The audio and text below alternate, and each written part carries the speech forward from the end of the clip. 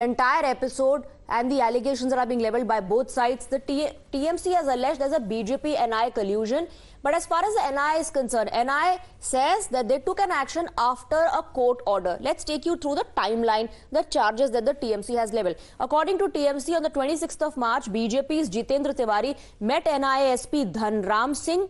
And as far as the case timeline is concerned, NIA, remember, is going by the court's order, and let's take you through the case itself. On the 3rd of December 2022, an explosion took place in a house in Bhupati Nagar. In that particular explosion, 3 people were killed. And it is in this case that the NIA is taking this action of arresting individuals. Cops filed an FIR, but no Explosive Substances Act was included. On 21st of March 2023, plea in High Court questioning investigation by the cops. So there was a plea filed in the High Court that questioned the manner in which the investigation was being conducted by the state police.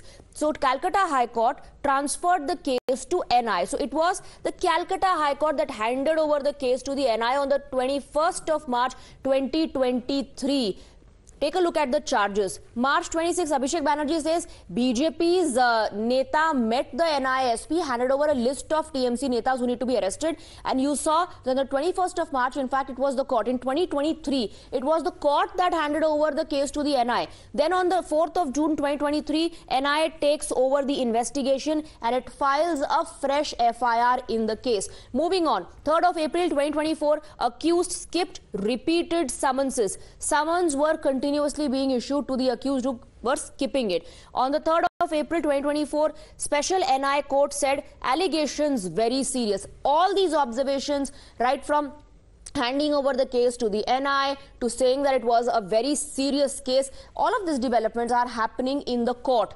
April 3rd, court says proceed as expeditiously as possible. So this direction also came in from the special NIA court to the agency that you need to proceed as expeditiously as possible. And it was on the basis of this that the NIA took action. Now we're given to understand 10-member TMC delegation is going to meet the Election Commission of India. The delegation is going to take the issue of NIA arresting these individuals to the Election Commission of India.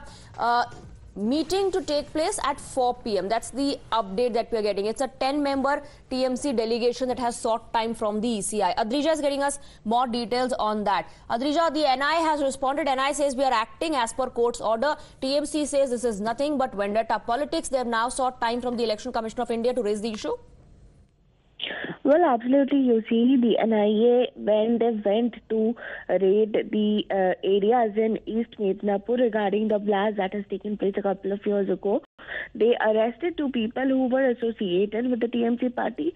And right after that, we saw TMC coming out and strongly condemning this act, questioning the timing when NIA officers are going and, arresting people. First of all, it's ahead of the election. And second of all, when they were attacked, what the TMC, in fact, Mamata Banerjee herself have said that, they should have informed the local administration or the police, which was not done. And also it was like in a very odd timing. It was in the middle of the night.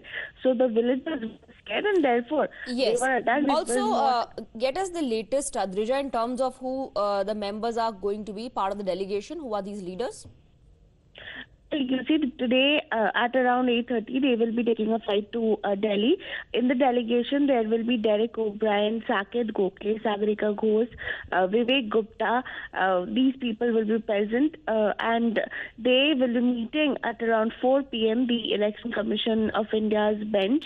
They have seeked an appointment, and right after that, they are also expected, to come out and speak to the media. But one of the major things that is there in the delegation that they will be submitting to the ECI, that is a level playing field should be established, especially in the state of West Bengal. All right, stay on with us, Adrija. We also have Ankit joining us from the newsroom with the latest by Abhishek Banerjee. He's put out another post, I believe. So the TMC continues to target the NIA, and through the NIA, of course, the BJP.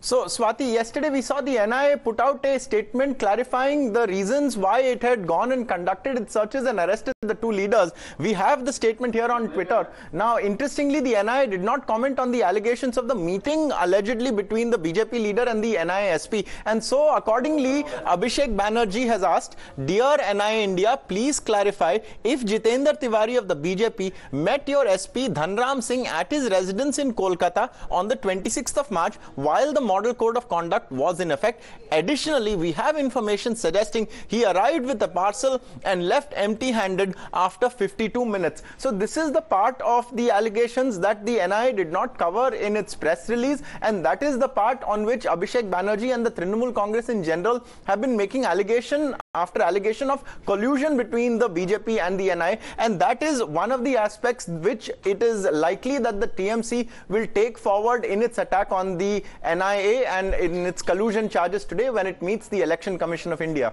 Right. Stay on with us, Ankit. Let me take that with Adrija. Adrija, Abhishek Banerjee once again stressing on this meeting between the NIA SP and the BJP leader. Well, absolutely, the TMC